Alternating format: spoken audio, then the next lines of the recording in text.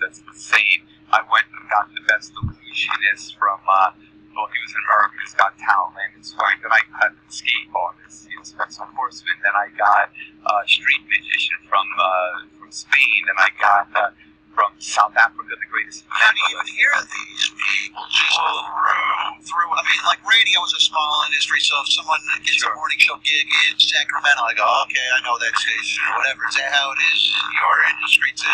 Yeah, I mean, because the Criss Angel brand is dominating the world magic for so many years that everybody knows who I am and my brand, so people they come to you. You don't find they have to go out. Sometimes, but mostly they come to me, and I'm actually going to be on stage tomorrow night. I'm going to jump on stage. I do these surprise things, so tomorrow night I'm going to go on stage and actually perform in the show with these incredible artists, and then afterwards we'll do a meet and greet with the audience. So, do you ever run into people? You've been doing this a long time. Do you ever see people and you go, holy man, that's really good? Do they impress you? Do people still impress you with tricks? The 9 that we have in this show are, I mean honestly, they're absolutely mind-blowing. They're young, they're fresh. I have a female magician who's just killing it right now. 24 years old, she's a triple threat. She's beautiful, she's talented, and she's doing things that guys can't do. I mean, she's just destroying everything out there.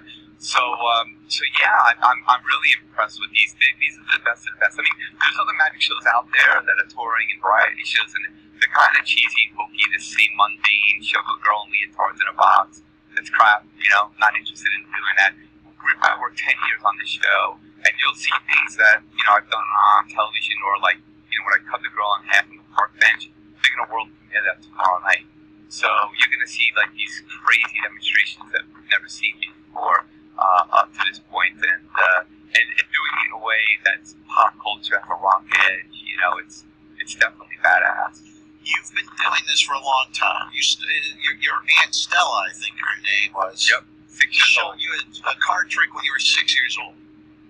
That got you interested in magic. What was it that she did? What was it that got you? It was a card trick, and I was I'm sure you both probably did a trick in your life, right? Everybody had learned one trick. I was just stupid enough to stick with it. I just was obsessed with it.